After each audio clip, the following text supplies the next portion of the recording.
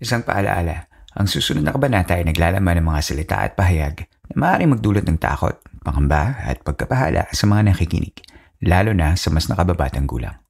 Huwag magpatuloy kung kinakailangan.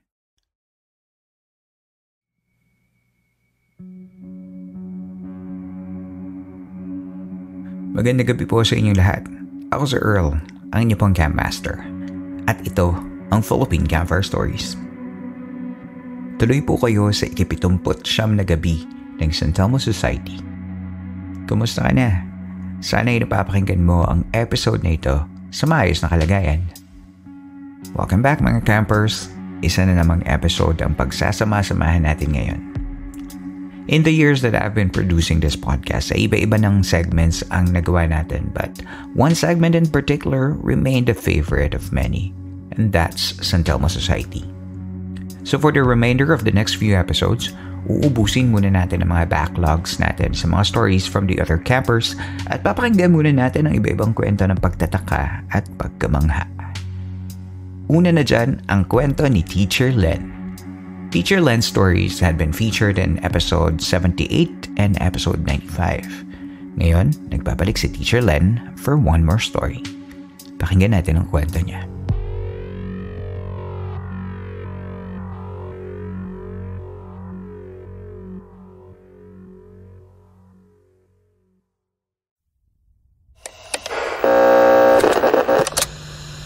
Hello, Camp Master. Si Teacher Len po ulit.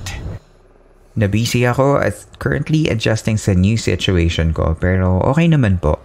Itong ikukwento ko ay isa sa mga karanasan ko kasama ang best friend ko noong pumunta kami sa Intramuros last week. Ganito yung nangyari. Nagpunta kami sa Intramuros kasama ang best friend ko last week, August 13th. First time ng BFF ko na galing Cebu, kaya itinur ko siya sa lugar. Amazed na amazed siya dahil first time niyang makakita yung mga lumang simbahan at establishments. Isa sa napuntahan namin ay ang sikat na Manila Cathedral. Bilang Catholic, nagdasal kami sa loob bago maglibot-libot sa paligid. Sa paglilibot namin, napansin ng kaibigan ko na may mga nakita siya na 5 taong nagdadasal din malapit sa altar. Ang kakaiba sa kanila ay nagdadasal sila sa Espanyol at iba ang kasuotan nila. Katulad nung kina Jose Rizal at Maria Clara. Sa paglapit namin, nakita kami ng isang babae at lalaki at tinanong kami pero hindi namin maintindihan dahil Espanyol ang tanong. Natatakot na kami ng kaibigan ko dahil pagtingin namin sa likuran ay may nakita kaming pare na may mga sakrista na kasama pero kakaiba din ang suot niya. Pang-praile katulad ni Padre Damas sa Sonoli Metangere. At biglang tumugtog ang kampana. Sa sobrang takot namin ng kaibigan ko ay tumakbo kami palabas. Sa pagmamadali, nadapa pa ako at muntik nang masubsog sa hagdanan.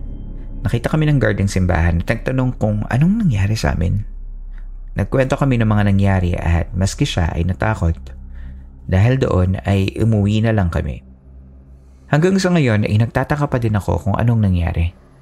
Nag-time travel ba kami at paglabas ay bumalik ulit sa normal? Hindi ko alam. Sa ngayon, hanggang dito na lang Camp Master. And more power to you po.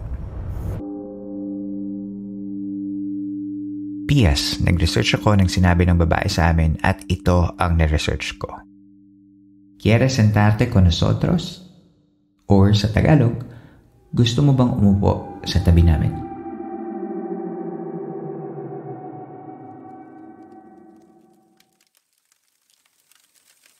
Hello, Teacher Len. Intramuros. What a mysterious little city. Gusto ko din maranasan yung concept na yan ng time slip. Kung totoong time slip yun. Kasi mamaya prinang ka lang ng mga taga Manila Cathedral, di ba? Hindi ko alam.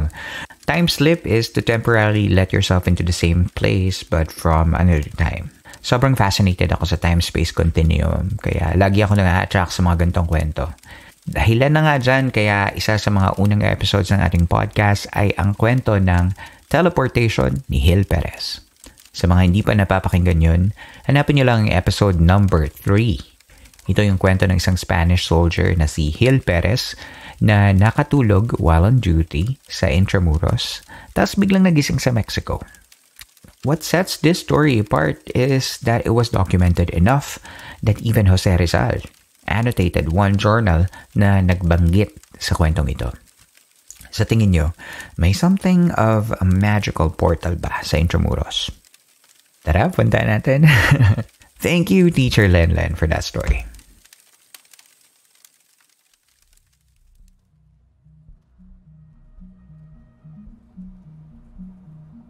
Tigil muna tayo sa kwentuhan. Magbabalik tayo for one more story. That and more coming up next.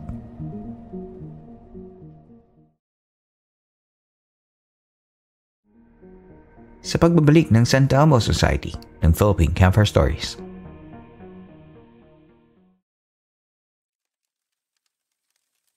Ang next storyteller natin ay may kwento mula sa kanyang childhood home. Pakinggan natin si Czara and her story. Good day, Campmaster. My name is Czara, and I would like to share some creepy experiences sa dating bahay na inuupahan namin. Taga Sorsogon City po ako, and here's my story. We moved po from one barangay to another kasi yung dati naming tinitirhan is binenta na ng may-ari.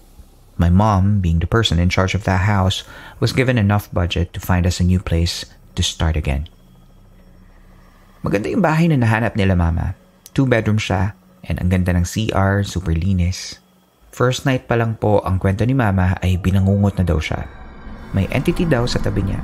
Isang maitim na lalaki with red eyes ang nakatitig lang sa kanya, and she was unable to move. Then, sunod-sunod na creepy encounters na ang nangyari. There was a time na nalock kaming magkakapatid sa room while there was an earthquake. We did not lock the door as we were not allowed to by our parents, at dahil akala ni mama na sumuway kami, ang ending, napagalitan kami. Sometimes din po may naririnig kaming nag-hum sa loob ng CR kahit walang tao. Sa front yard, ang sabi ng kapatid ko, may babae raw na nakaputi. There's also this instance na lahat kami ay wala sa bahay, gawa ng nakakonfine ang bunso kong kapatid. Si Lola at ang mama ko ang nagbantay, tapos kami naman ang iba kong kapatid ay nasa bahay ni tita. So every time we're not in the house, lahat ng dasaksak na appliances ay inaalis sa saksakan to avoid fire. Pati ang main switch nakababa. Pag uwi ni Lola, nakalock naman ang front door, pero pagpasok niya sa bahay, nakabukas ang TV at full volume pa. Kaya nagtaka siya kung bakit bukas ang TV kasi iniwan niyang wala ni isang gamit ang nakasaksak, let alone the TV. Madami pa po kaming karanasan sa bahay na yon. Hindi ko na din maalala ang iba.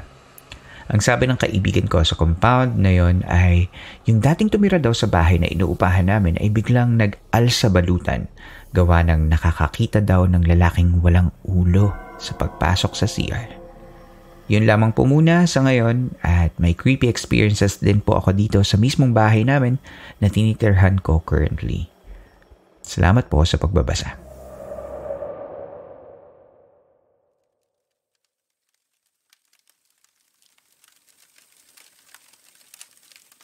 Hello, Czara. First of all, thank you for being active in our group chat na The Campsite-Philippine Campfire Stories Facebook group. Nakakatawa na isa ka sa mga taong super engaging sa grupo natin. And I'm sure marami pang iba dyan ang hindi nakakaalam na may group chat ang Facebook group natin. So if you want to join that, all you gotta do is go to our Facebook group. Yun na nga yung The Campsite-Philippine Campfire Stories. And then click the chat button and andun ng ating group chat. You can share anything there kasama ang mga like-minded people na mahilig din sa horror stories gaya ng na-share sa atin ni Czara. Salamat, Czara, for your Santelmo Society radio story. Salamat, Czara, sa mga kwento mo ngayon.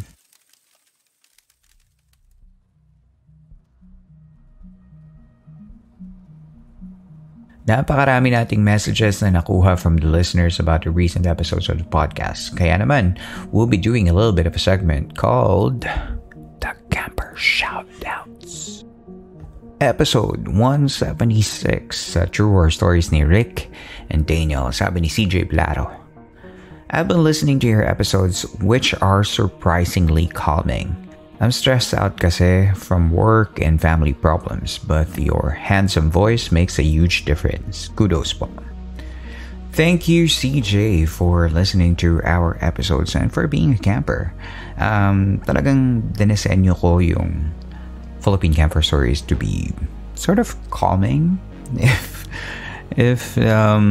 just to give you irony, kasi di ba parang nakakatakot pero soothing yung the way that we deliver it and walang masyadong jump scares, ganun. Para yung kasi the way I listen to podcast is laging yung on my way to work or kapag tumatakbo sa labas, gumagawa ng chores, yung all the menial things that you can just have the podcast in your background, and that's how I designed it. Na parang bakit ko kayo tatakutin kung nagre-relax lang kayo, diba? So yeah, there you go. Thank you, CJ. Sabi naman ni Yof, it may sound weird, but I so love to listen this while I'm working. Helps me to calm my mind and hope to have more of this na narrated yung story than the interview. Yun na nga, Yof. That's very... I appreciate that. Thank you so much. Lexi says, napapadasal ako nang wala sa oras sa office after hearing Daniel's story. At least naging prayerful ka. Tatawa kasi ako, sorry. Sabi naman ni, and I don't know how to pronounce this, Tipayi-PH. Bacolod represent. Hehe, that university is popular for the horror room. Nostalgic. Thank you so much, Tipayi. Ayan, sa yung story kasi ni Daniel was the horror room na ginagawa nila for their university week. So, I guess talagang kailangan nating puntahan yung university na yun sa Bacolod. Parang medyo popular. Lahat mga taga Bacolod, kung alam nyo yung university na yun, let us know sa Facebook group chat natin or sa Facebook mismo. Just tag the Philippine Campfire Stories and para naman makita natin or videohan nyo kapag sa susunod na may university week para naman makita namin kung nakakatakot ba talaga or I don't know, tingnan natin. Ang suki ng Spotify Q&A section, si Mancy. Sabi niya, I can't believe na maririnig ko ang Slipknot dito sa podcast. Tapos Heretic Anthem pa. Oh my God, one of my favorites. Ayan, Mancy, hindi mo talaga alam kung ano ang ibibigay sa atin ng universe kapag nagre-record tayo ng podcast. So, ayan, diba? May Slipknot dito sa Philippine Campfire Stories. Ayan, mukhang lakista si Mancy. Sabi naman ni Marceline Abadir, OMG, Daniel's story was heart-pounding. Ayan. Thank you so much, Marceline. We have to... Hi again, I am from Bacolod and I graduated from this university. Every year, may incident talaga ang horror room ng Mascom Society. 2005, another incident happened. Kami yung naka-witness nun. Ayan. Ayan, Wivatut. Oh? Ano yung name niya? Wivatut. Anong ibig sabihin ng name niya? Ayun, Wivatut. Bacolod din yan. Ayan. So, isa na namang nagpapatotoo na yung university na yun sa Bacolod is really something else, apparently, based sa mga nagiging comments nyo. So, thank you, Daniel, for sharing that story. Sabi naman ni Red, damn, Daniel, your story made me skip a beat. Ayan, mga nag-i-induce ng hypertension na tong si Daniel. Next comment, sabi ni Desiree Jasmine Deswaler Ramos. Yung may nakaangkas habang nagdadrive, nasabi sa akin ng mga lolo at lola ko, pero ayaw ko nang magmotor sa gabi. Yeah. Delikado po kasi talagang magmotor sa gabi, lalo na kapag medyo busy yung mga daanan nyo. Kaya hinay-hinay lang, huwag kayong masyadong magmamabilis kapag nag-drive kayo ng kahit anong vehicle paggabi. So, huwag din kayo makikinig ng nakakatakot na mga podcast sa gabi dahil hindi mo alam baka may umangkas sa'yo. Joke lang.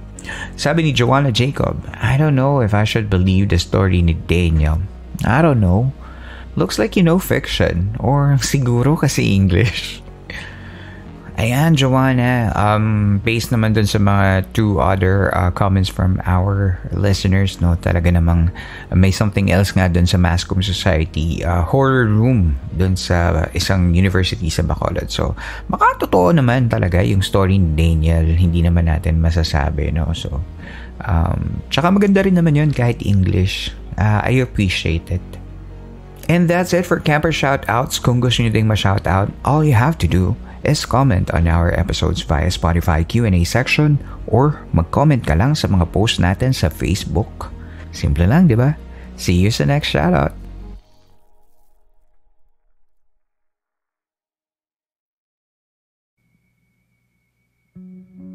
Dito na po nagtatapos ang ating kwento. Pagkatapos ng episode na ito, ay pwede kang sumali sa kwentuhan by going to Spotify Q&A portion ng episode na ito. Kung di mo alam how to get there, pumunta ka lang sa Spotify app at go to our latest episode. At pag-click mo yon, makikita mo doon yung Q&A portion right below the episode description. So doon makikita mo kung ano ba yung mga sinishare ng mga tao, diba? So join ka lang doon. Just remember to be kind whenever you share your thoughts dahil ang podcast na ito ay mananatiling safe space for everyone. Kung gusto mo naman suportahan ang show by giving us monetary tips, you can do that by joining Patreon kung saan naglalagay ako ng mga extra content for the podcast listeners when I can. Kung may access ka naman via GCash and you feel like helping in creating these episodes, ay pwede mong gawin yan by checking our PayPal or GCash accounts. Sa episode show notes, punta ka lang dun sa episode show notes sa Spotify app. Makikita mo dun yung GCash. Pwede mo rin ako i-text doon. Baka hindi lang ako makasagot. At panghuli, kung may kwento ka naman at gusto mong ibahagi ito sa ating camp, pwede mong isend yan sa campfirestoriesph@gmail.com. At babasahin natin yan sa mga susunod na Santelmo Society radio episodes. Pwede kang mag-record ng sarili mong kwento. Pwede mo rin siyang i-share via email at ako ang magbabasa. Either way, just send me an email. Muli, maraming salamat po sa inyong pakikinig. Magkita tayong muli sa susunod na kwento. Ako si Earl at ito ang Santelmo Society Radio ng Philippine Campfire Stories.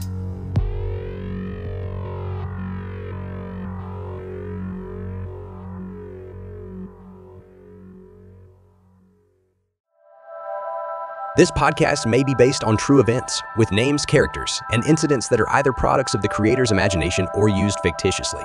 Any similarity to real individuals or events is coincidental.